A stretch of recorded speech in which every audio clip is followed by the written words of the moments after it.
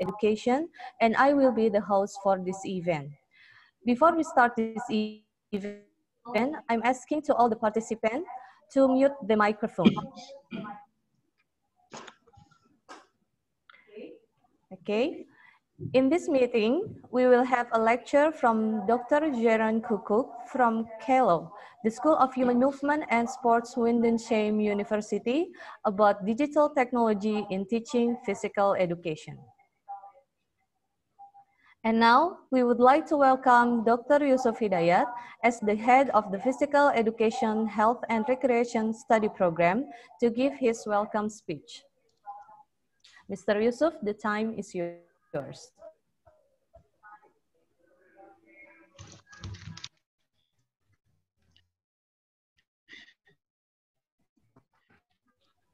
Bismillahirrahmanirrahim. Assalamualaikum warahmatullahi wabarakatuh. A very good afternoon to you all, especially for Jeroen. Good morning. Good morning. Good morning. Yeah, ladies and gentlemen, I do hope that everybody is in good health and safety amid the global pandemic of COVID-19. The honorable guest lecturer from the School of Human Movement, WINDESHEIM University, the Netherlands, Jeroen Koekoek, P.hD. Good afternoon, good morning, Jeroen. Thank you for your coming. Welcome to my university, Universitas Pendidikan Indonesia. Especially welcome to our study program, Physical Education, Health and Recreation. The Honorable Lecturer of Sport, Education and Health Faculty, especially the lecturers of Physical Education Study Program, and also lovely our student and participant. Well, ladies and gentlemen, welcome to guest lecture on digital technology in teaching physical education. And I think this is one of the strategic event to share, to discuss, and also to update the knowledge, especially lecturers in the field of physical education. Also, I would like to thank Jeroen Koekoek, P.hD, for your significant contributions to this event.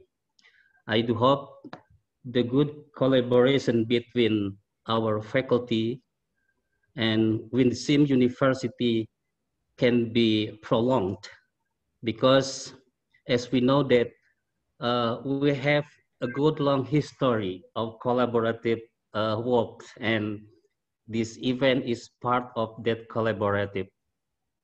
I'm sure that we will find that the event is fruitful and beneficial for our future in education, especially in physical education. And finally, please my apologies for any inconvenience, especially as there are limitations of a virtual event like this one.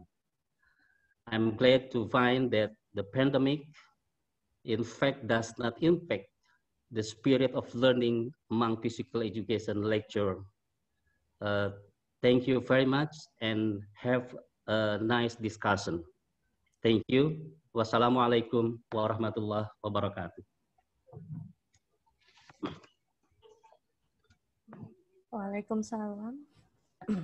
Waalaikumsalam warahmatullahi wabarakatuh. I'm entering the main session of this guest lecture, which will be guided by our moderator, Dr. Bambang Abdul Jabbar.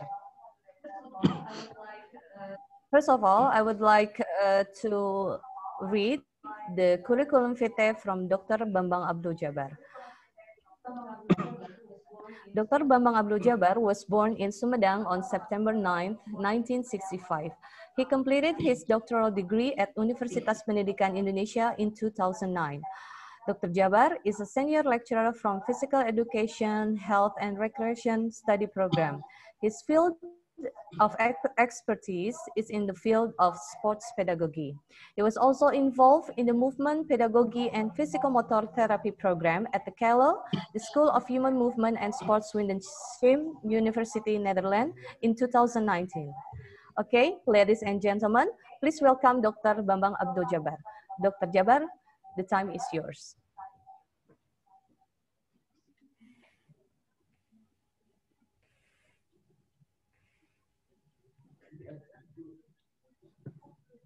Okay, terima kasih. Thank you very much, Bu Siva. Good afternoon, ladies and gentlemen. Welcome to our guest lectures. Allow me to manage our guest lecture now. But before we continue to give a time to our guest lecture, I would like to inform to you the CV of our guest lectures. The name of our guest lecture now is Koekoek, P.hD. Jeroen Koekoek was born on the 4th of July, 47 years ago. Since 1991 until 1995, he is a student of Calo.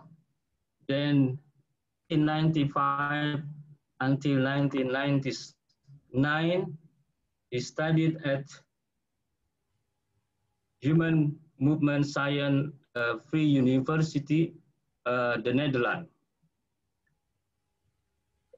At the time, Jeroen also is a teacher at primary and secondary school in Rotterdam. 10 years after, as a PE teacher, he started as a teacher educator, physical education and health at Calo, the School of Human Movement. Ladies and gentlemen, so many experience that he has, but I would like to make a short, and I think he's also as a researcher now in physical education, and he has many articles that published in the international area. He's also an editor of Routledge book company, and he's an editor of digital technology in teaching physical education. And I think today we will hear the information from Jeroen about digital technology in teaching physical education. Jeroen, it's my pleasure now to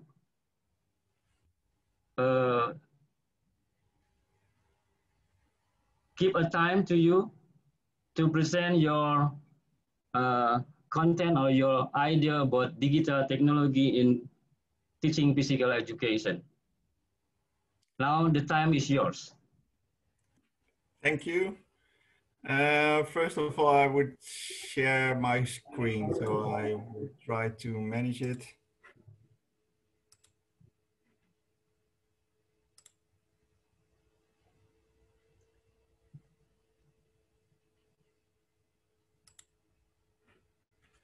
So it should be presented on the screen, hopefully. Is it? Yeah, it's already. All right, good. So, dear colleagues from the university in Bandung, it's a great pleasure to give this presentation. It's wonderful and very excited to be back virtual at the university, because I already visited your university twice. Unfortunately, it doesn't come to the third forum till now, but I'm very happy to give a presentation, and I would like to thank the committee for the invitation and for the very kind way of making this happen. And I think it's also very excited because it's my first presentation doing this with Zoom, so it's quite excited.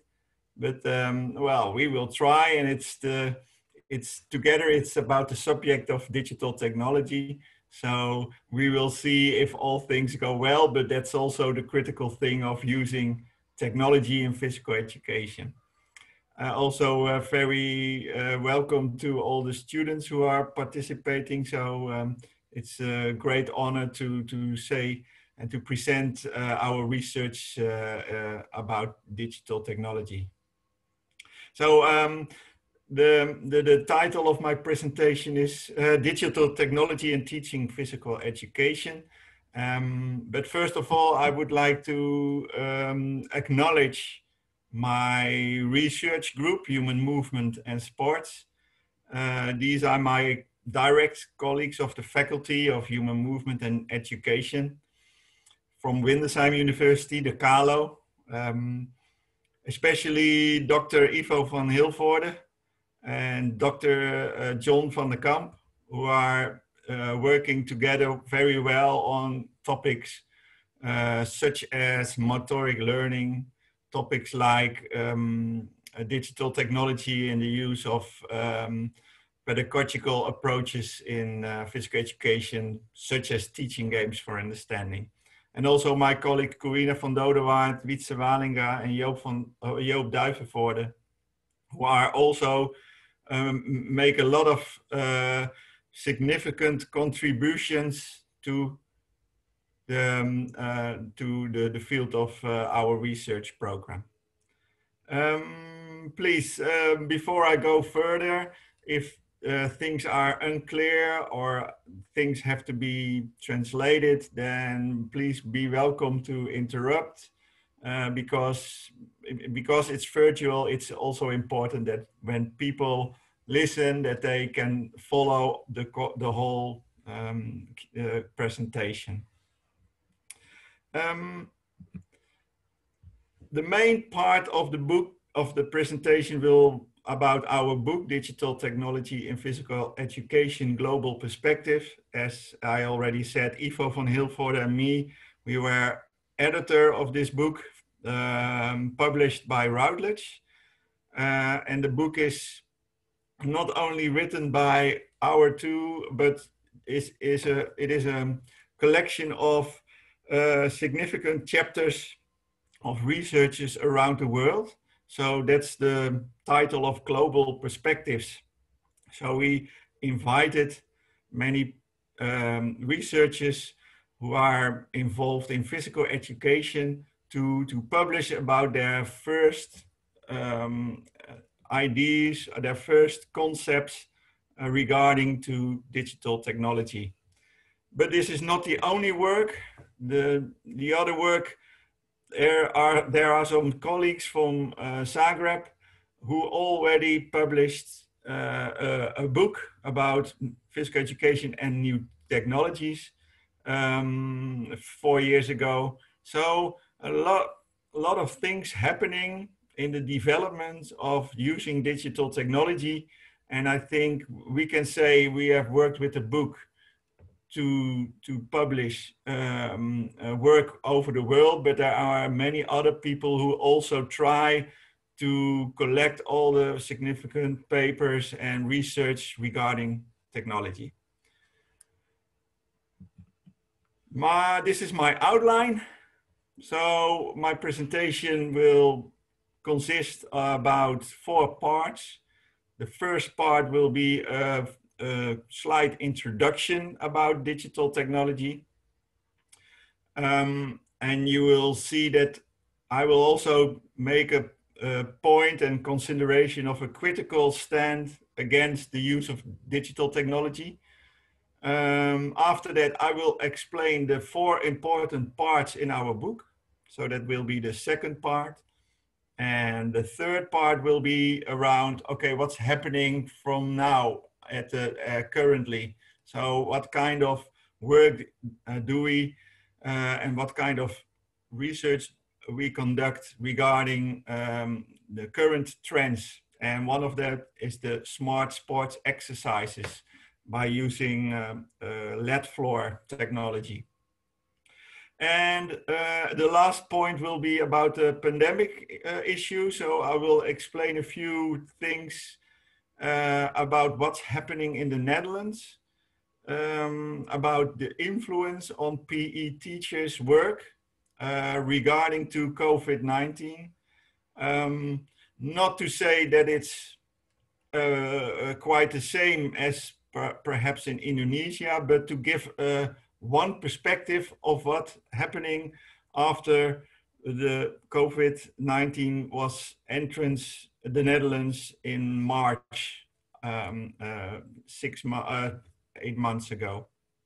So I will give them some insights. Perhaps you can also see, okay, how can I say and how can I make a connection about what's happening with physical education in Indonesia.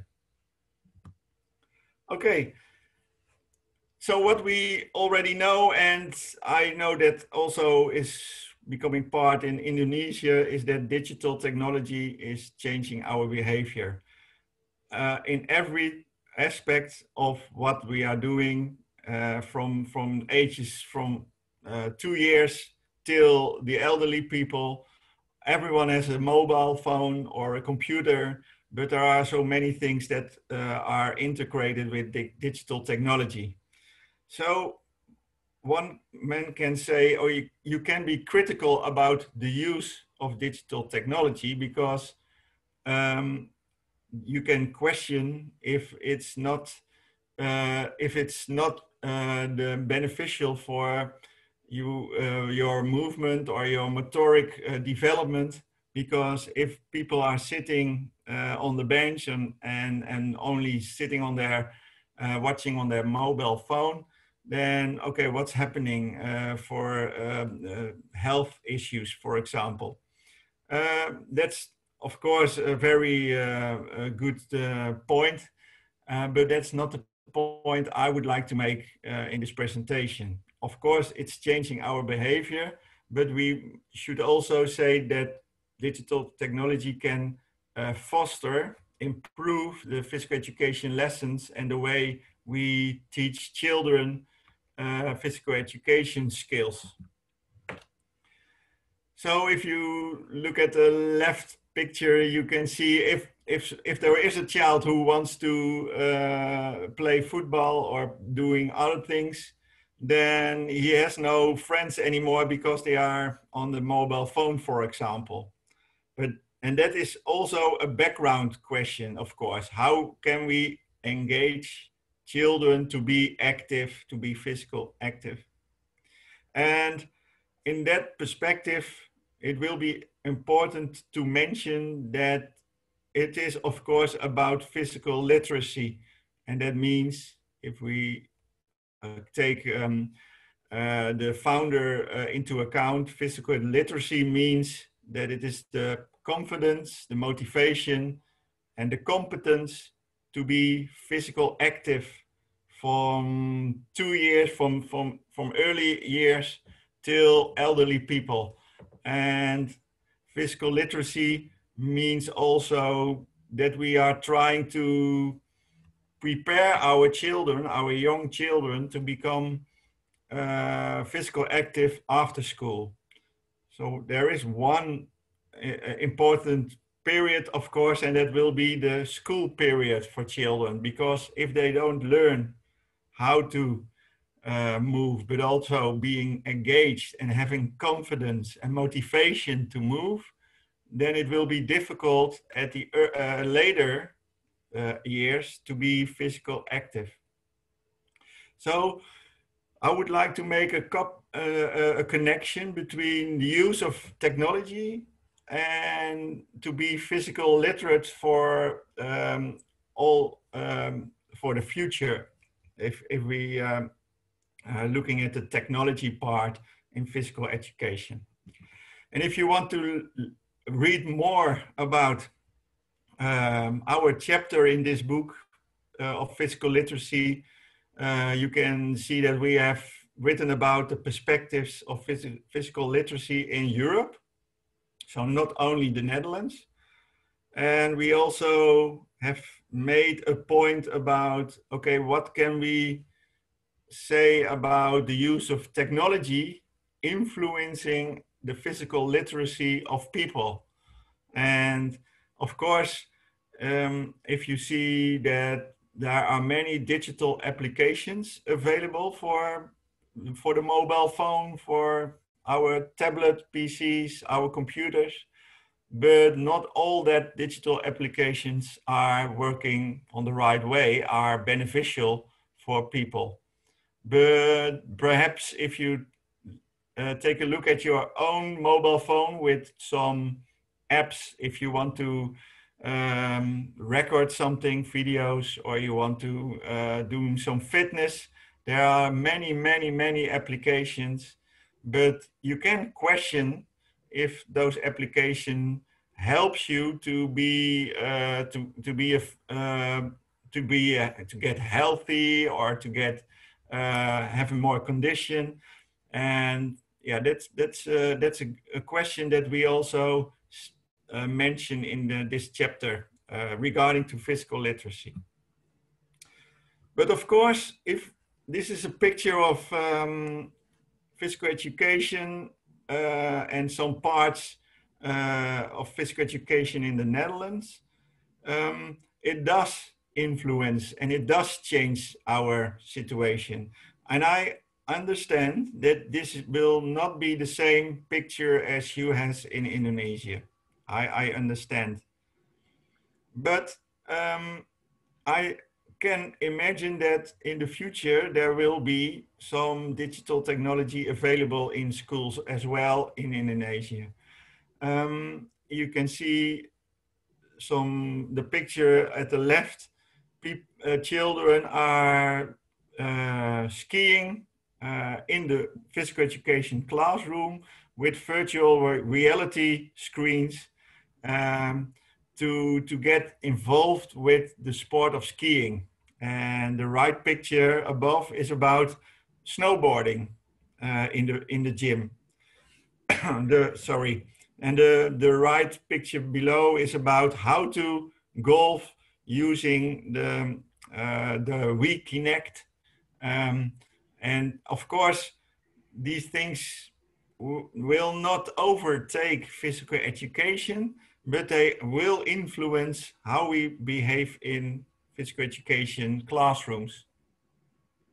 And on the left below picture, you can see skating, and that's a popular sport in the Netherlands when it's coming be cold, and we have some ice. And so you can imagine that in Indonesia, there will also be some specific cultural sports that will be important. And some companies will also try to involve in giving the physical education gyms some materials. And perhaps that will be digital application on the mobile phone, because I know everybody already has a mobile phone. And this slide is to help you to give a slight impression about the development of gyms in the Netherlands. So on the left photo, you can see it's a picture about 80 years ago, but right above you see a picture that is slightly about a regular physical education classrooms. And you can question if does it change so much as I say in the last slide. And I think that is very important to say, because although there are some TV screens in our classrooms, it doesn't go so fast that already the classrooms are also changing about digital technology. but the use of digital technology is increasing if we looking at the use of iPads, mobile phones and computers. And I will explain this in the next slides. But first of all, I would like to say that digital technology is also very common if we look at what is happening on social media and what we use by YouTube. And this is a picture of Julius Diego, and you can find it on YouTube. And he is called Mr. YouTube because he would try to do a track and field activity in his country, but he has no coach. So he has to learn that activity by himself. And he decided to watch YouTube videos to learn more about that sport. And because he learned by himself, he self-regulated his process without any coach, without any teachers. He managed that he can participate on the Olympics of 2012. And this example shows that the influence of digital technology, as for example, YouTube, will give us more opportunities about how we behave and how we be physical active, or how we learn physical skills in physical education. And Julius Diego says, okay, my coach is me and my YouTube videos. I don't need any teacher or trainer coach. So for me, it's a very important example to show, okay, YouTube does influence our behavior. Looking at the availability of digital apps, and I'm sure you have some digital apps on your iPhone or your phone, your mobile phone, and if you ask for, okay, can I make video analysis, or can I record my running, or record my cycling, or whatever, we can say there will be an app for that, because there will always be an app. And that's also the same for physical education teachers. The availability of apps are tremendous high. You can use everything for everything in physical education. And my point is to make that we say, okay, maybe we should, as physical educators, measure what we value and not value what we can measure. So it's important to see what are the goals of your program, and what are the objectives, the learning objectives of your PE program. And then you should search for the right digital application, but not looking at the availability of new apps and say, okay, this is a new app, we can use it in the classroom, but you don't know how to use and why, and it doesn't meet the goals of physical education. So my question to Bambang, perhaps, can you say or make a translation about this last slide, because it's quite important. Yeah, thank you very much. To stop you before you continue to another slide. Okay, I will try to translate Jeroen, maybe 40 minutes. And please, if you want to drink or take a rest for a while. Bapak-bapak dan Ibu sekalian, saya kira pada siang ini kita diberikan sebuah paparan yang sangat menarik. Berawal dari tadi Pak Jeroen mengatakan ada 4 bagian dari presentasinya dia. Yang pertama yang disoroti adalah kedudukan kritikal atau kedudukan kritis dari penggunaan digital teknologi dalam kaitan dengan baik itu pendidikan jasmani maupun tentang gerak. Nah, isu yang dikemukakan tadi berawal dari bagaimana digital yang beredar sekarang ini mengubah perilaku manusia, ya, yang tadinya sering menjadi sedenter dalam kehidupannya. Nah, kemudian bagaimana juga di dalam digital teknologi tadi terkait dengan physical literasi, yaitu memberikan kemampuan kepada seseorang dalam kehidupannya, atau bisa juga mempersiapkan seorang anak agar dia mau mengaktifkan dirinya setelah dia sekolah. Yang menarik itu intinya adalah digital menekan gaya kehidupan manusia. Nah, oleh karena itu kemudian dikembangkan melalui riset oleh oleh Jeroen ini, dengan riset-riset, dengan penelitian-penelitian yang terkait dengan penggunaan digital dalam pengajaran pendidikan jasmani. Ada satu hal yang juga menarik, apakah betul teknologi digital itu mengubah pengajaran pendidikan jasmani? Nah, ini nanti akan dijawab pada bagian selanjutnya. Kemudian juga ternyata digital itu sudah bisa dipakai di dalam kelas pendidikan jasmani. Tadi kita lihat ada yang bermain snowboard, bermain ski di depan layar. Kemudian juga yang terakhir tadi isu kritis yang berkembang adalah penggunaan digital di YouTube.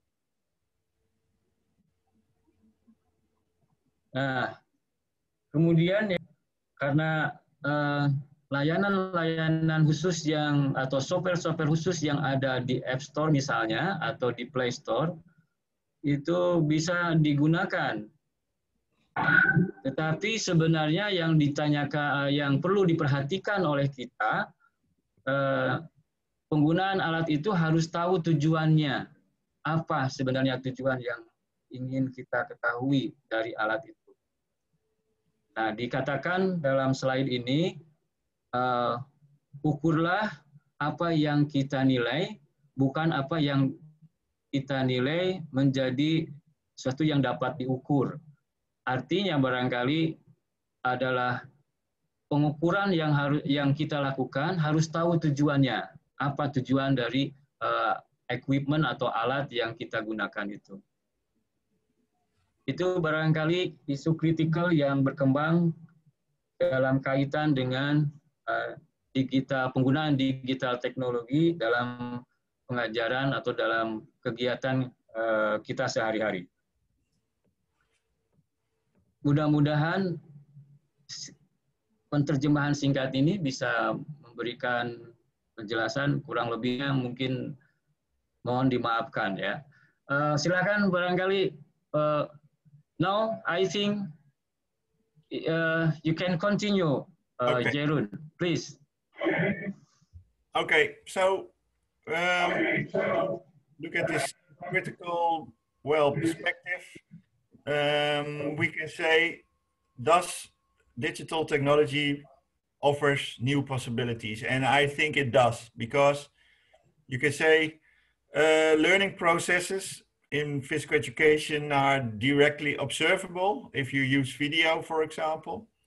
And we can say that those video recordings are also immediately accessible. So you can use those videos directly in the physical education lesson. And we only need one mobile phone or the mobile phones of teachers or tablets, but that's the only thing. And I think that will be manageable for physical education, or at least most schools, I think. But to mention that the use of videos or video recording is not a new development. We already know in the year 70s that the use of cameras or TV screens are already have been done in, for example, swimming. And as you can see here in an old paper of 1973, the use of video is not new. So I think if you use a digital application to analyze movement skills and movement behavior, then it's also something that already has been done in the past. But if we can say that some new possibilities are available, because I think if we use the digital technology on the right way, teachers can be influencing themselves, by their own choices.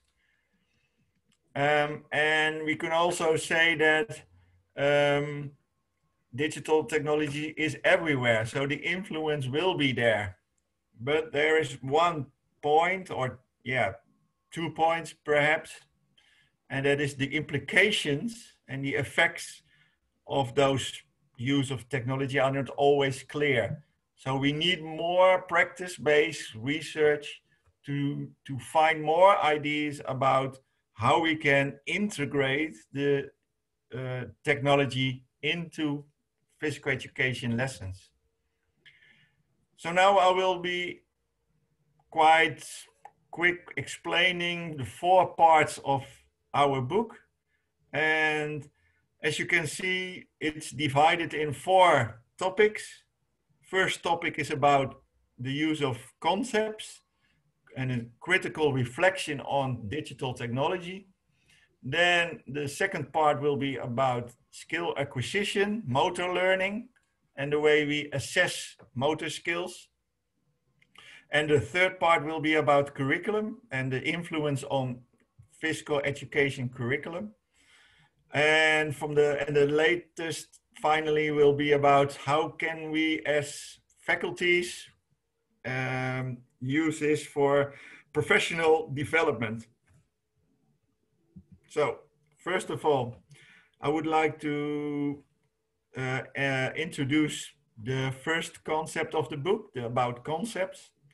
And I would like to mention about the role of physical educators, our teachers, how they should use their normal pedagogical content knowledge, because we have the green circle, it's about content.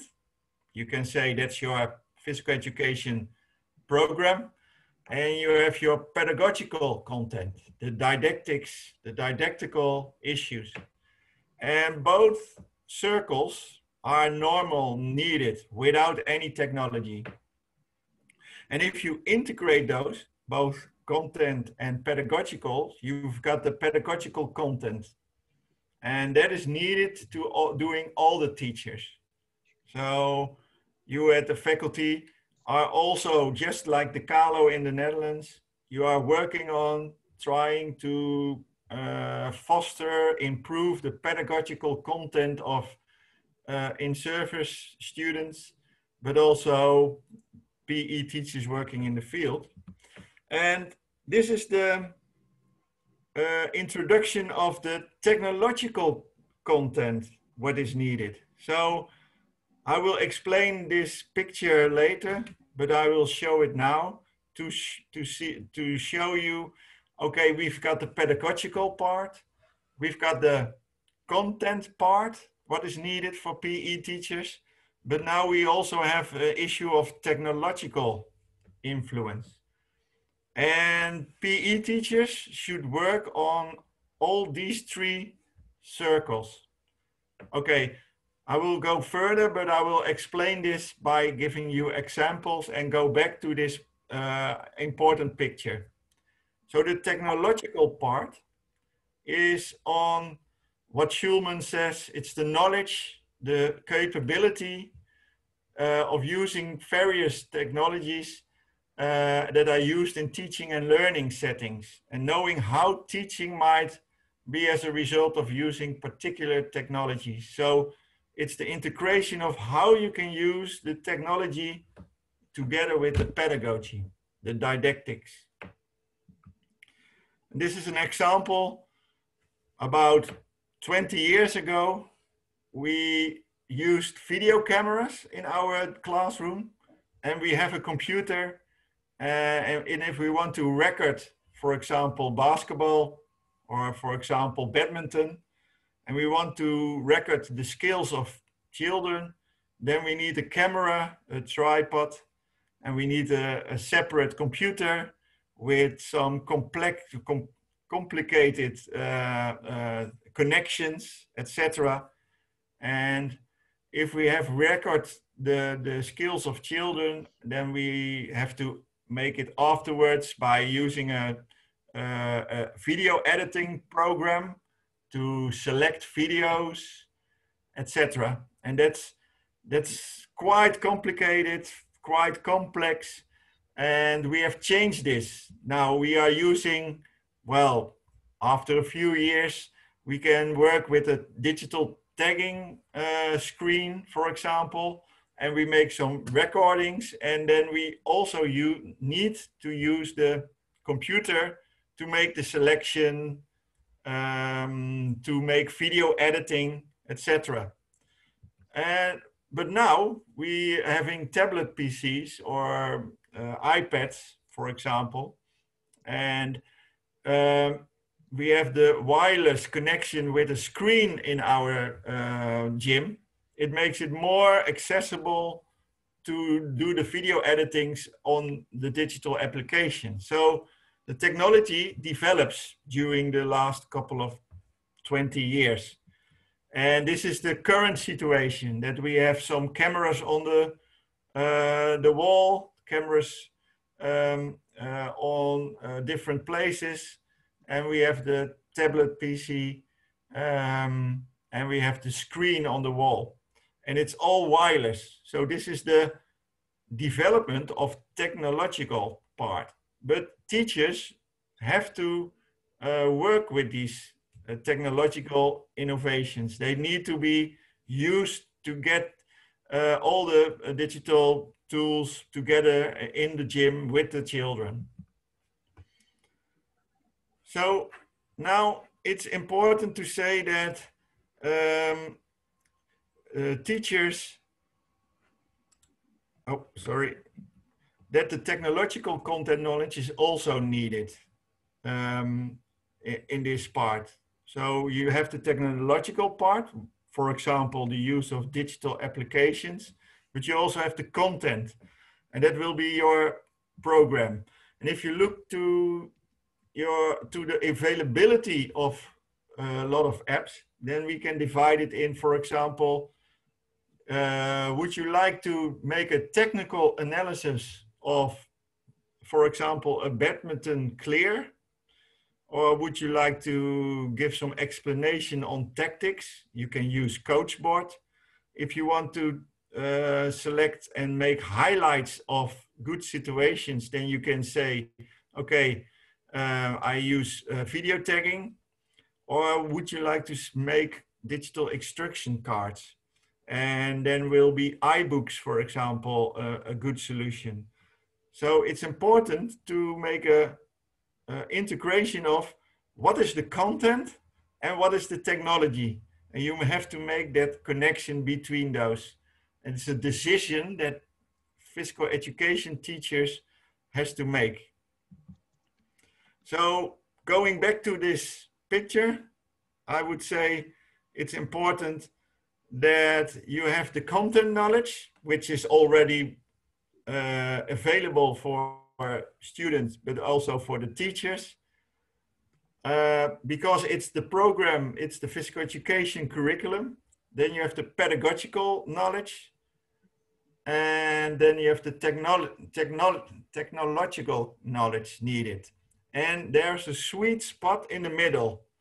And then all three of knowledge domains are coming together. One quite a clear example will be teaching games for understanding, which is a pedagogical approach. and you can use a lot of video analysis apps to use it for teaching games for understanding purposes. So the content could be, for example, playing baseball or playing badminton. Then you will use the pedagogical approach of teaching games, and then you can decide as teacher what kind of application should I need. All right, then the second part will be about skill acquisition, and I will show here the Zimmerman self-regulation, because a lot of apps helps children to Jeroen, regulate. sorry. Yep. Can I interrupt? Yeah.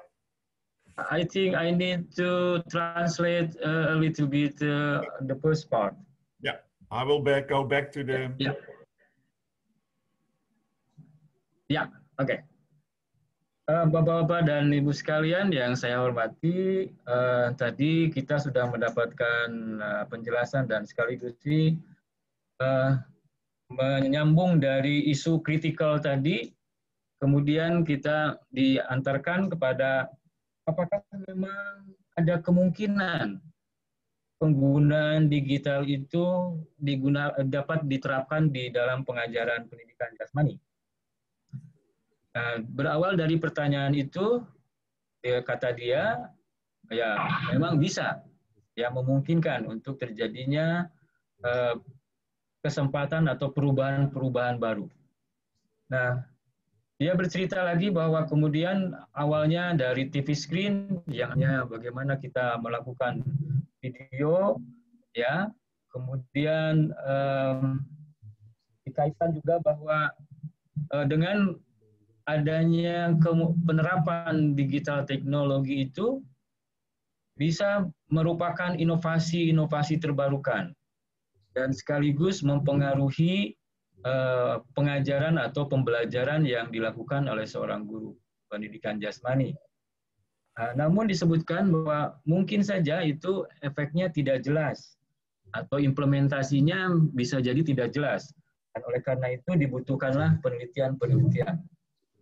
Apalagi mengusung konsep itu kemudian dikembangkan dalam bentuk 4 bahasan, yaitu tentang terutama buku yang pernah diedit sama dia, ada 4 bagian situ, dan yang pertama ini adalah mengenai konsep dan refleksi kritis yang dia lihat dari 2 komponen lingkaran. Pertama adalah pengetahuan terkait dengan didaktik atau pedagogik. Yang kedua, lingkaran kedua adalah kontennya, isi materi, pengetahuan yang terkait dengan isi materi. Nah, perkawinan di antara keduanya itu maka bisa menyebutkan pedagogical content knowledge-nya. Nah, bagaimana posisi di dalam ini teknologinya, yaitu perpaduan di antara jadi 3 lingkaran. Ada 3 lingkaran. Pertama tadi ada pedagogical, yang kedua ada konten isi materi, nah yang ketiganya, lingkaran ketiganya adalah technological content knowledge-nya. Dicontohkan juga TPEK ini berkembang awalnya dari hanya merekam by video, jadi menganalisis by video, kemudian ada mungkin slow motion-nya, kemudian menggunakan ada media sambung dengan komputer, ya, yang berkembang kemudian dengan teknologi pedagogikalnya dengan menggunakan Wi-Fi, ya, tersambung dengan Wi-Fi yang kekinian, dan dilengkapi sekarang ini ada kamera, ada Wi-Fi, ada big screen, ada tablet, semua menjadi perangkat-perangkat yang ada dalam pelaksanaan atau penerapan digital teknologi dalam pendidikan jasmani. Terbarukan juga, ternyata TPEK ini telah dikembangkan juga oleh dia dalam bentuk pengembangan teaching game for understanding, dalam berbasis bagaimana melihat game balance analysis atau perimbangan permainan, ya, perimbangan permainan di dalam konsep penerapan teaching game for understanding. Ya, that is the summary, I think. You can continue to second part now. Okay. That will be Okay. about Excuse me. Yeah. You have 20 minutes more for your presentation. Thank you. Okay, thank you, Bu Sipa. Thank you, remind us. So I will go a bit faster regarding to the skill acquisition because I already have said a lot of things about the using of apps and assessment. But these are my colleagues, Marjan Kok and John van der Kamp, who has also done some important work regarding to skill acquisition, especially about self-regulation. And I would like to give an invitation to read Zimmerman self-regulation schedule, or this is the three phases, which helps us to understand how children can work with digital apps in the physical education lessons by themselves. So I will explain it to give some examples, because digital applications are not only available for video feedback or video analysis, but also for using digital multimedia instruction cards. And you can see here one example of an instruction card, which shows the Dutch situation of an activity where children learn by themselves to watch the video and how to arrange the situation by themselves and how to collaborate with others. And if they have a certain level, then they can show new videos with new challenges.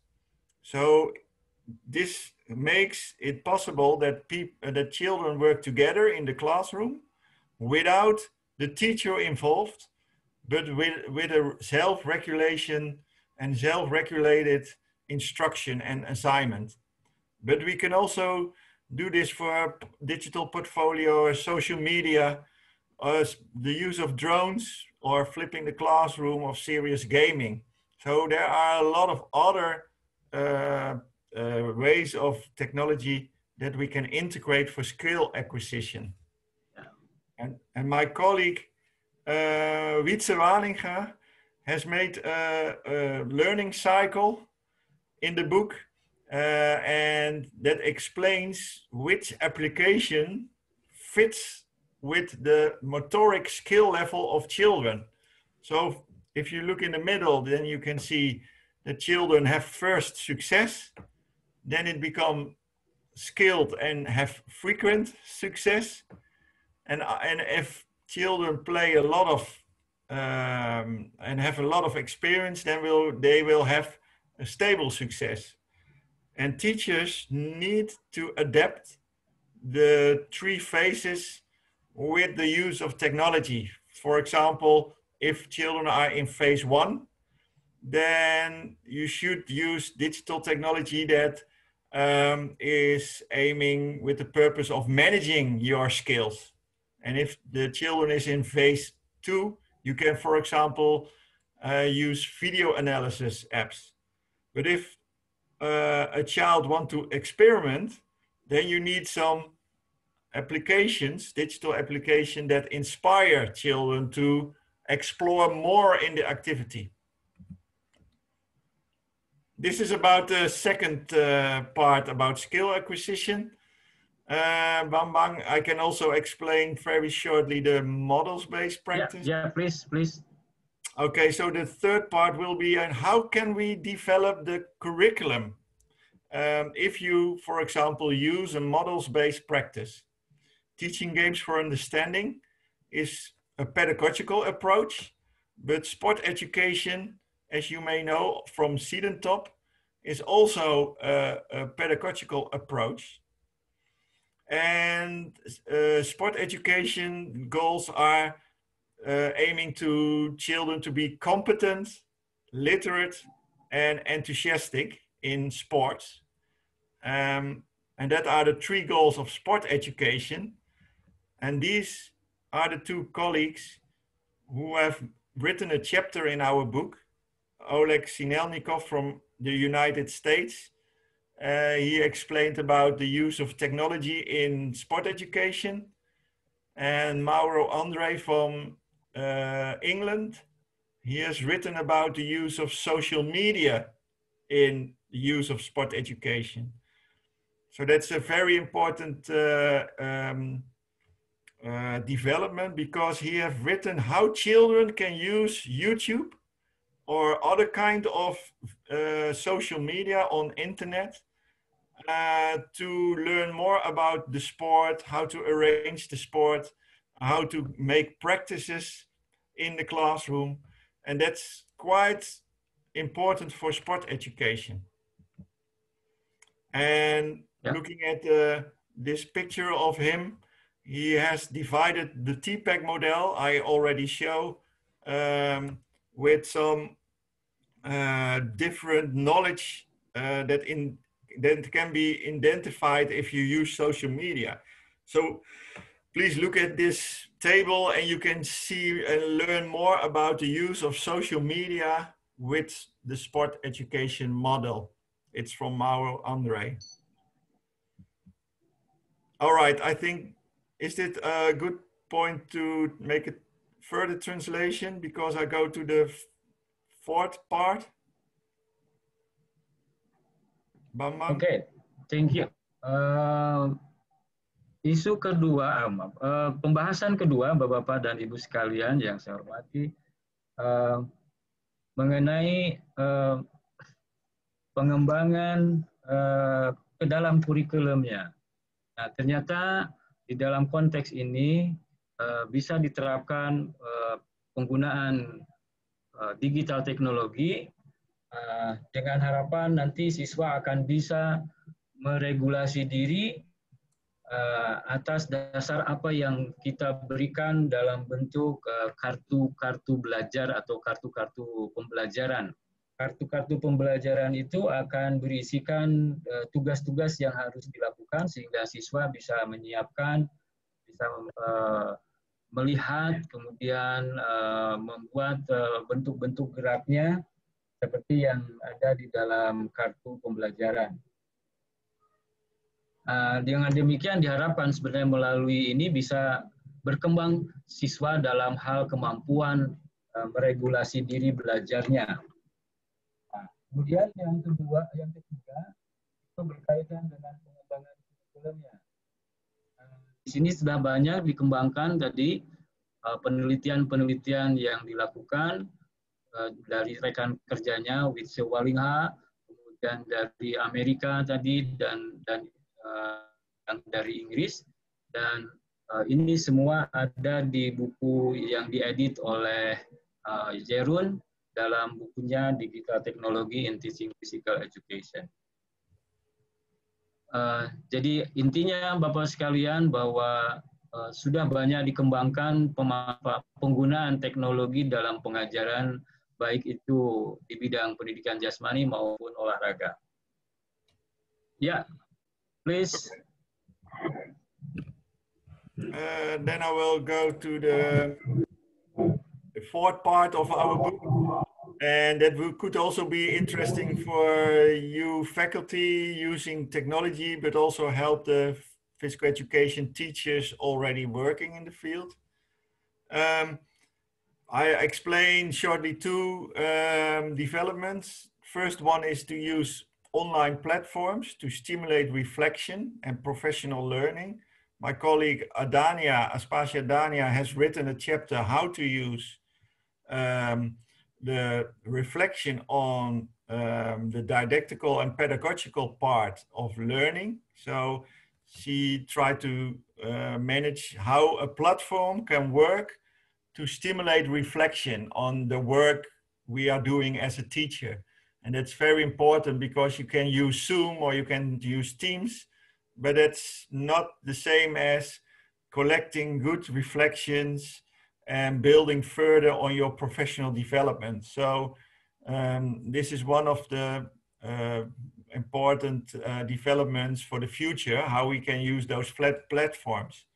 And colleagues from America have used avatars in teaching didactical skills. So if you need some new didactical skills, you can also integrate a virtual classroom to practice some didactical skills, such as having attention from the audience, talking to children, explaining some instructions without the real situation. So you can learn it by yourself in virtual situation, and that helps you to get competent in your pedagogical skills. And the last part, that is my personal, together with colleague Wietse Waninga, professional development, and that's the formative assessment digital tagging tool. And it could be a nice example of a pedagogy laboratory. And you can read it, the last point about digital tagging, you can read it in this paper we have written for the American journal. It's about the integration of the technology, the content, and the pedagogy in TPEC. And we have aligned digital video technology with game pedagogy. And I have demonstrated with my colleague a few years ago this for Bambang, but also I think during a session at your university. And that is the use of video catch, which helps to select videos in the classroom, but also to highlight the tactical situation. And I'm not sure if the video works well, but it's only to show the example of, okay, you can make a tag button at one point. And then if you go to the recording, you tag those events that are very important. For example, here, tagging handball situation in our faculty.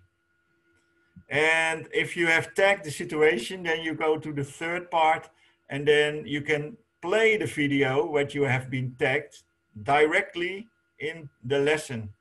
And you can show to the students to highlight this tactical situation. And we can show with using a drawing tool to help children and help students to become a better handball player.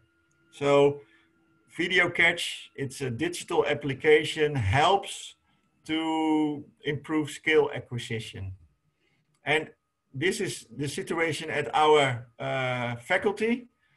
Now we help physical education students to be a good digital tagger. So we show them a video and we help them to tag the videos and to make a good selection of those videos, but also have a good conversation with children playing basketball.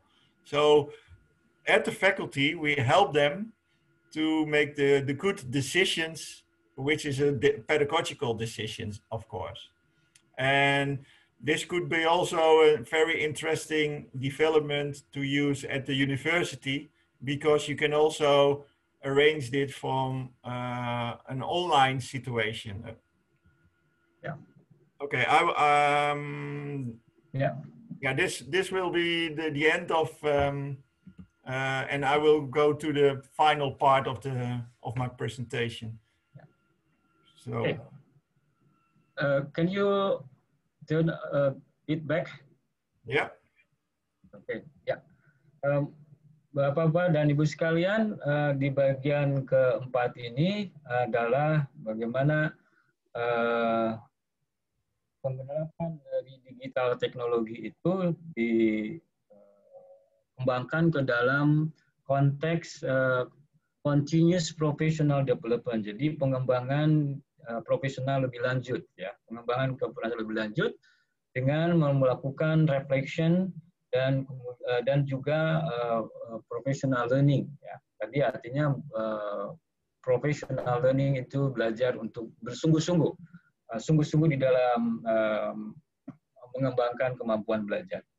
Nah, ini tadi dilakukan ada beberapa platform yang terjadi. Kemudian diintegrasikan ke dalam konten dan didaktik dan teknologinya, ya. Jadi itu kemudian menjadi satu kesatuan Dan di slide ini adalah slide yang memperlihatkan bagaimana digital teknologi dalam pengajaran pendidikan jasmani itu digunakan. Di slide ini seperti yang disebutkan di nomor pertama itu adalah bagaimana si kamera atau software yang ada di dalam gadget itu merekam ya kejadian yang akan dianalisis, tentu dengan beberapa kode yang sudah dibuat terlebih dahulu. Kemudian ke nomor 2 itu mencoba disentuh touch-nya, button-nya untuk nanti ada direkam gitu ya. Dan kemudian nanti akan dilihat ulang di slide yang ketiga ini, dan nanti ada proses yang tersendiri oleh si software itu untuk menyusun gambar-gambarnya. Nah, kemudian di bagian akhir itu bisa didiskusikan dengan siswa atau dengan pemain, dan bisa diberikan tanda-tanda apa yang kurang, apa yang lebih, apa yang lemah melalui tulisan atau warna-warna yang sudah ada di situ, warna merah, warna kuning, dan seterusnya. Nah, di dalam, sorry, next slide please. No, next slide please. Ya, ini yang digunakan di dalam konteks pengajaran pendidikan jasmani. Jadi siswa melakukan videonya sendiri atau pengambilan videonya sendiri melalui software yang sudah ada. Namanya itu softwarenya Video Catch. Dan itu nanti akan bisa didiskusikan dengan siswanya sendiri. Next, I think, yeah. Okay. Then I will come to, well, this was the four parts of our book, and the next part I will slightly explain some current trends. So that is from a new project we are conducted since the last 2 years. It's about smart sports exercises, and there's no sound in this video, so don't worry about that. But you can see a repeated video about projecting on the floor a tech game for children, and you can influence the tech game and manipulate the behavior of children. So this is this helps to children, but you can also help children who has problems with tagging or with running away. And this was the first idea of developing a smart floor. And this is an example of a smart floor. It's only a concept. It's not integrated yet, but we are developing this. This is a smart exercise floor, and it has LED floor technology, but it has also sensing in the floor, and it can recognize that you walk on the floor.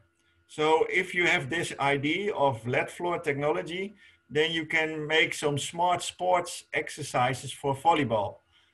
And this is a new development that we try to develop. Okay, what can we do by using this if we are in the future have some gyms? It's now not available, but sometimes there is a development of using the technology. This will be the future, we think. Yeah. Okay. Yeah, can I go further? Yeah, yes. Yeah, so these are a bit of ideas of using volleyball games for children. And if you have this, if you get the slides, then you can read this. But there are many ideas about how to influence the behavior of children playing volleyball in the situation. And one of that situation is the effect of field sizes. So this is a normal volleyball floor, But if you imagine that it can be a lead floor, then you can imagine that if you are manipulating the field sizes from narrowing or widening the field sizes, you can influence the game. And that will be very interested if a lead floor technology will help to influence the game. Okay, these are some pictures of our research. But another example of the lead floor technology is, as you can see this picture or this video, you can see it's a volleyball game, 6 against 6, but we have a record by the use of the floor, the behavior of each player. And each player has a certain degree of defending his space in the field. So you can see, we call that forenoise, and we can help the player to defend his forenoise. So sometimes the setup player has a small forenoise or small field to defend, but the two players on the back behind have a bigger forenoise, a bigger field to defend the ball. So the floor can give some feedback to the players while playing this game. Yeah. Okay.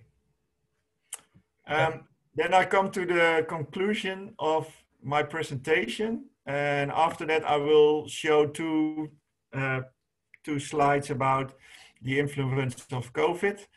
But I would like to say all the digital applications that are available in Indonesia, please be aware of that technology cannot replace the important work of our PE teachers and your PE teachers. So teachers are in charge. They are the people who decide which kind of applications or technology are used. They are the most important decision makers. And again, I would say, look at your learning objectives, look at your program, because you have to measure, if you measure things, what you value and not value what you can measure. That will be very important.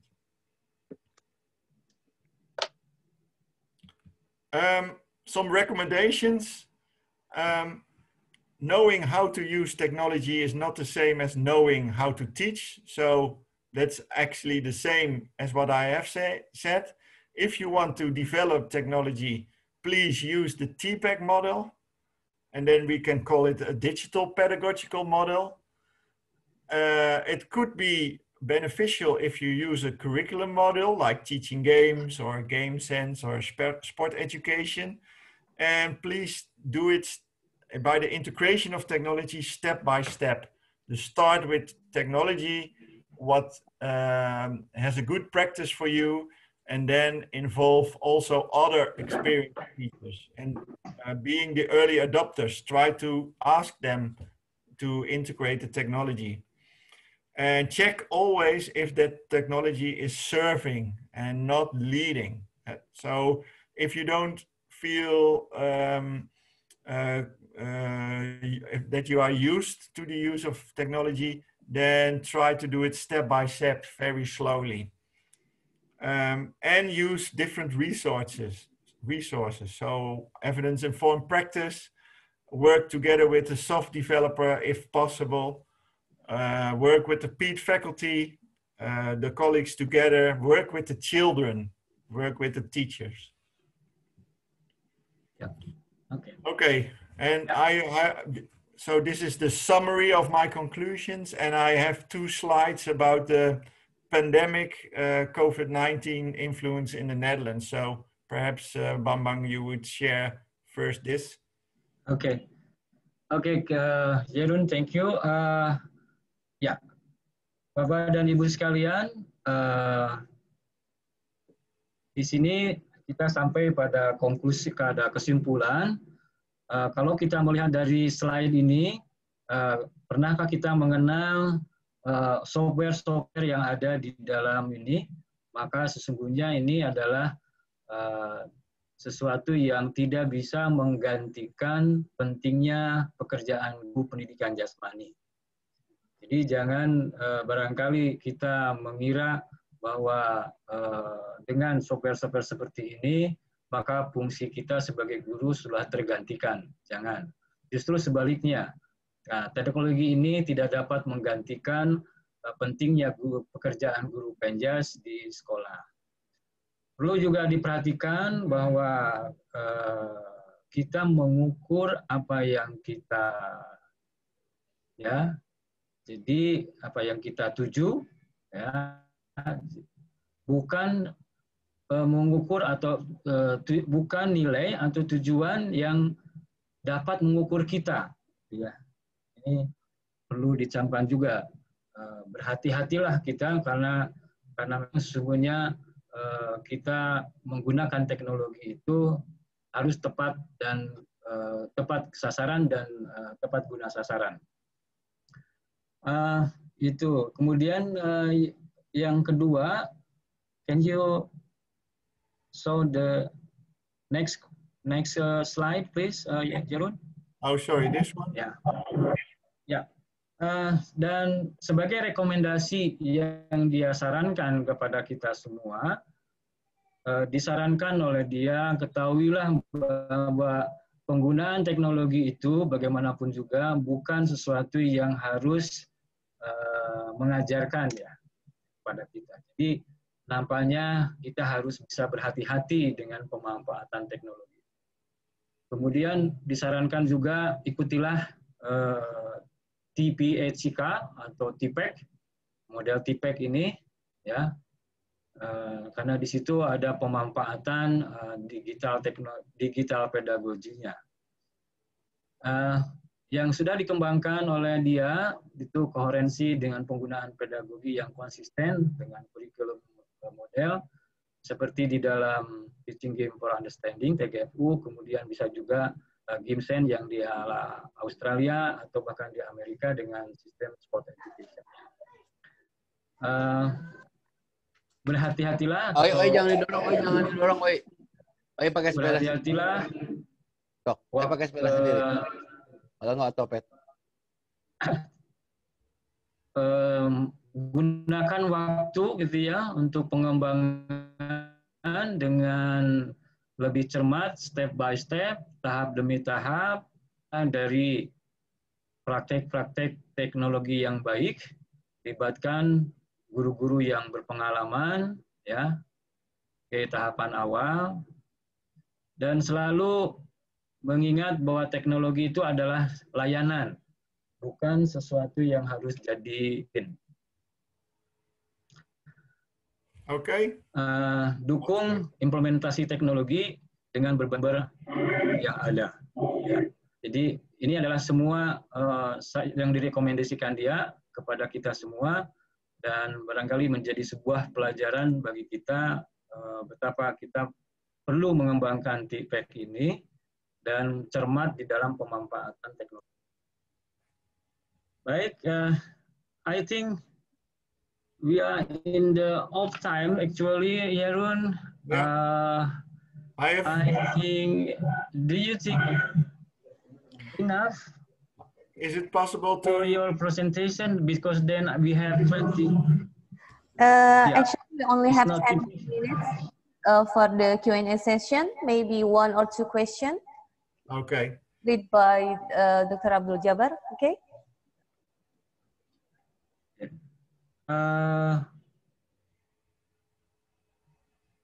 I think you have to hold the next question, Jeroen. Sorry? Yeah, Jeroen. Yeah, you cannot continue with the next slide, I think. Okay, I have only 2 slides now. Okay. And that will be some information about. Sorry? How many minutes do you need for this? No, a few minutes. I think we are in the. You want to present it, or we can glance it You can. It's on yours. If you have to quit, then I'm finished, and it's also good. No problem. Okay, okay, I quit. We have to give the opportunity to the audience, to the participant, to raise your question, to ask the question. Yeah. Okay. Thank you very much. Thank you very much, Jeroen, for nice presentation and a great presentation.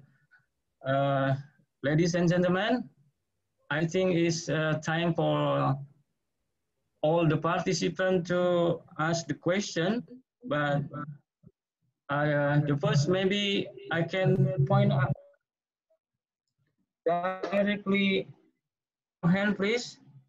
Alit Pak Bambang. Alit. Alit Pak Bambang. Tite Pak Bambang. Tite Ya. Pak Bambang. Oke. Tite boleh tanya. Iya, boleh. Pak Alit first and then Tite. Ibu Ya. Tite duluan lah. Guru Silakan, Pak Alit. enggak? Ibu Tite duluan, saya yang kedua. Oke. Thank you, Mr. Alit. Okay, thank you for the time. How are you, Mr. Jeroen? I'm fine. How are you? I'm fine. 2 years ago, I was coming to Calo University. Yes. Yeah. Okay, I will ask about several questions. I think your presentation is very great, very interesting. But I will ask with bahasa. I want to Mr. Bambang help me to translate from bahasa to English. Ya. Okay, no begini, Mr. Jeroen, melihat dari tadi presentasi tadi sangat menarik, di mana sekarang ini memang eranya digital ya. TPEK kita dituntut untuk abad milenial ini kita dituntut menggunakan digital teknologi. Tapi kalau dikaitkan dengan tadi kalimat di konklusi tadi yang terakhir bahwa tetap guru penjas itu punya peran yang luar biasa gitu ya. Yang mana jangan kita melulu pada digital, tetapi kita punya peran yang masih kita harus eksis. Nah, kaitannya dengan sekarang ini kan kita pandemi. Pandemi ini adalah situasi yang sangat tiba-tiba. Yang sangat tiba-tiba di mana semuanya itu berubah dengan sangat cepat. Sehingga guru dituntut mengajar menggunakan dunia maya ya, lewat dunia maya. Nah, yang saya ingin tanyakan ketika pembelajaran lewat dunia maya, ini bagaimana efek pembelajaran tersebut terhadap pembentukan kognitif, afektif, dan psikomotor siswa. Please, itu barangkali pertanyaannya. Terima kasih. Assalamualaikum warahmatullahi wabarakatuh. Oke. Sangat luar biasa pertanyaannya. Jeroen, Mrs. Tite, she know already that digital technology or TPEK is very important for the teachers, especially PE teachers. But according to you, the conclusion that digital technology is only a surfing, then PE teacher is most important. But according to the situation now, pandemic situation, that every PE teachers in our country using online teaching, and online teaching is very limited. What is your suggestion or what is your opinion if then PE teacher want to develop psychomotoric domain? How could be the digital technology provide the psychomotoric domain? Yeah. So thank you very much for the very nice question. I think it's a very important question now in the pandemic situation, and you face, I think, the same as we do in the Netherlands. Of course, it's very, very sad and bad that we have the problem to engage children to be physically active using social media from a distance. If we look at the Netherlands, then a lot of PE teachers has made a lot of videos, instruction videos for children to be physical active. That's one point, but that's not the same as a physical education classroom. And of course, we can get our children to be physical active with all kind of assignments and all kind of assigning what to do and how to do, but it's only aimed for fitness activities like that, or some personal skills, but not collaboration skills, or working together and learning from each other. So the use of social media, the use of instruction cards, or the use of digital video recordings can benefit children from a distance, but it is not the same as the physical education classroom. And my 2 slides at the end were aimed to show that teachers in the Netherlands are trying everything to make it possible for children to move and to be physical active. But we face the same problem, that it's not the same as physical education. Yeah. And we, Can you go? Please, George. No, perhaps it's a difficult question, because we have to face, we need our children together in the classroom to learn from each other and to play games with each other and to collaborate. And that cannot be replaced by video and distance learning. It's impossible for, in my opinion. Oke. Oke. Bu Tite, ya. Sungguh luar biasa jawabannya ya. Dan saya kira Bu Tite sudah paham dengan maksudnya. Ya, tapi tolong ditranslate supaya lebih clear, Pak Bambang. Oke. Kira-kira mohon maaf Bapak Ibu, sepintas saja karena kita berada di waktu yang terbatas. Jadi dia mengatakan intinya bahwa mengajar di dalam kelas ketika bertemu dengan siswa, guru penjas bertemu dengan siswa, tidak sama dengan ketika kita menggunakan media sosial ataupun mengajar melalui online teaching. Siswanya di rumah, kemudian gurunya di satu tempat atau di sekolah. Dan itu tidak bisa dipersamakan, dan itu kata dia is very impossible ya. Tidak sama antara guru mengajar langsung dengan. Kemudian yang bisa disarankan oleh dia adalah menggunakan video instrumen seperti misalnya instruction video ataupun menggunakan kartu-kartu pembelajaran. Kalau bahasa kita barangkali LKPD, lembar kerja peserta didik, atau lembar kerja siswa.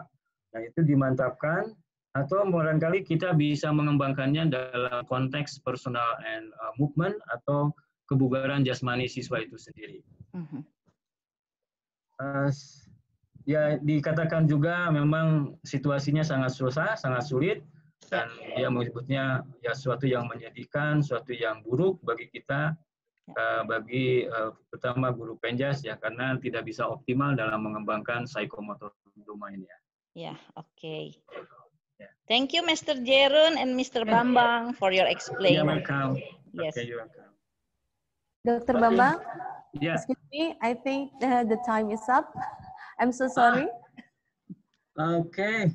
Pak Alit. It's already 3:30. No problem, no problem. It's okay. Time. I would like, sorry, Pak Alit. Okay. I want to. Pak Yusuf, what do you think? Yeah, I will come to the conclusion then, Bu Siva. Oke, thank you, Pak Bambang. Bapak-bapak dan Ibu sekalian, saya bahasa Indonesia conclusionnya ya.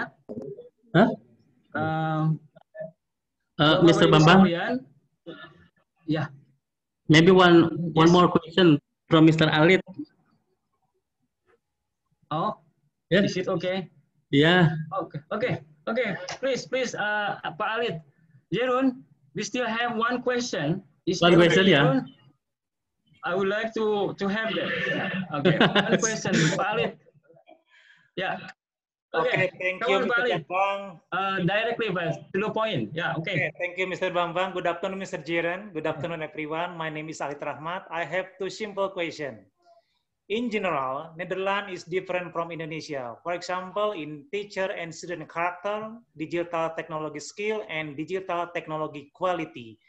The question are, first, what are the obstacles experienced by physical education teacher and student in applying digital technology in Netherlands? Second, how to solve it. Thank you very much. Okay, thank you very much for the question. I think, of course, the situation in Indonesia is different than in our country. I agree with you, but sometimes the use of digital technology can be very easy because if the teacher has one mobile phone, he has also the entrance of using technology. The question remains, your question is, how to get the children be involved well, or how to give a good instruction or a good pedagogy. But that is something that the teacher has to learn by himself and has to make some exploration of what works when I use it by a badminton or I use it by a specific game. Try it in a small situation with a small group. And if you have a good experience, then you can build further on that experience. So TPEC says, okay, try to integrate with pedagogy and try to integrate with what you're already doing. So not try to do all new things, but only making small steps. Okay. Yeah. Thank you, Mr. Jeroen. Yeah. You're welcome. Okay. Okay, Bu Siva, sekarang sudah saatnya. Sebagai konklusinya, Bapak dan Ibu sekalian, bahwa di dalam pemanfaatan teknologi digital dalam pengajaran pendidikan jasmani itu, kelihatannya kita perlu berhati-hati, perlu cermat, karena tidak semua digital teknologi akan membantu pada pengajaran. Dia sangat mengharapkan sekali kepada kita semua untuk melakukan hal yang kecil terlebih dahulu, yang step by step, mulai dari pemanfaatan digital yang bisa diterapkan dalam pengajaran. Kuncinya adalah measure what we can value, not value what we can measure. Nah, itu barangkali yang paling utama yang perlu diperhatikan oleh kita semua. Baik, Bapak-Ibu sekalian, I would like to say thank you very much, Jeroen, for such a nice and great presentation. It's very inspiring for us in doing next step in the digital technology in our country here in Indonesia. Of course, we still want to continue to still connect with you, because then we still want to have a further action. I would like you to get to give some opportunity for us to connect it in another time. Thank you very much, Terima kasih. Okay, thank you, Mr. Jeroen.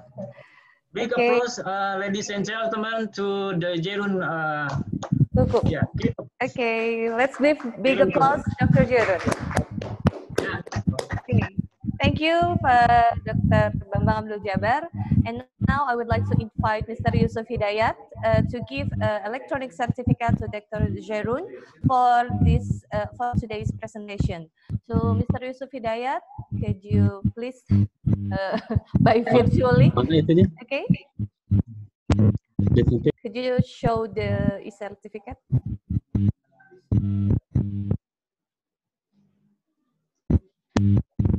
Wait, it's being prepared. Okay, Mr. Yusuf, please. Sir, this certificate of appreciation, electronic certificate of appreciation. Thank you very much for your contributions. Thank you very much for your sharing, and we have to. We can meet again directly in the next time. Maybe you can come to my university or vice versa in the next time, because we have several things to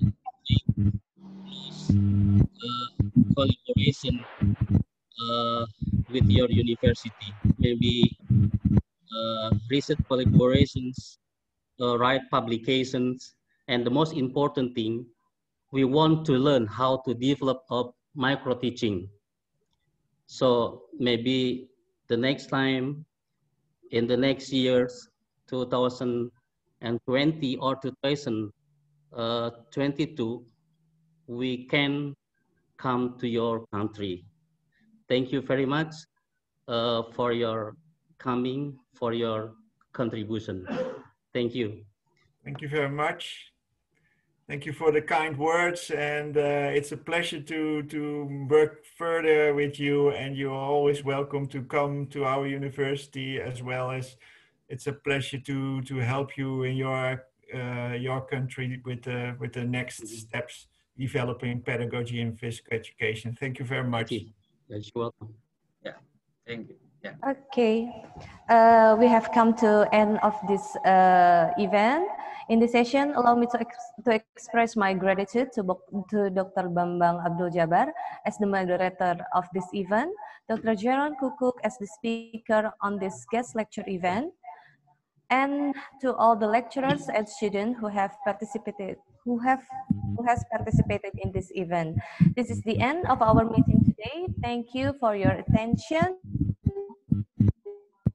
Wassalamualaikum warahmatullahi wabarakatuh. Waalaikumsalam Thank you. warahmatullahi wabarakatuh. Jeroen, exactly. Please, I need. Please. I forget. Please, all of the participants to turn on their camera. Yes. We all have a photo session together. Okay. Yeah. So you can see all of the students here. Okay. Okay. The first slide. You mean me? Yeah. Okay. You're in the first slide. Okay. Oh, the first slide of the presentation? No. No, I mean the first slide of all of the participants, since it doesn't fit on one stage. Okay, including you. 1, 2, 3, smile. Okay. Next slide. Okay, thank you. next slide. Okay. Komputer Janisa, okay, until funny. Oke, yang lain yang bisa senyum, yang udah mandi alhamdulillah, yang belum ya wajar. Oke, slide ketiga di sini. Oke, kita ini aja. Screenshot. Oke, nggak apa-apa. Terima kasih semuanya. Oke, thank you. Thank you.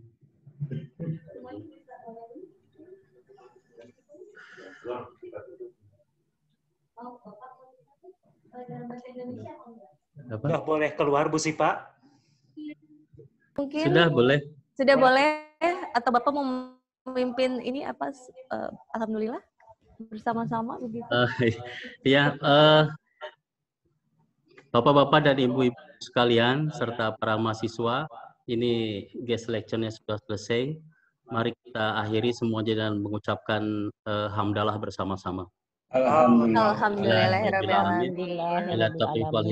Wassalamualaikum warahmatullahi wabarakatuh. Waalaikumsalam warahmatullahi wabarakatuh. Jeroen, thank you very much. Thank you, Mr. Jeroen. Thank you very much. See you next time. Goodbye. Terima kasih Bapak Ibu semuanya. Boleh keluar ya. Punten atas keterbatasan waktu. Mangga, silakan. Say my regard to your wife. Baik. Yeah, I will. Ya.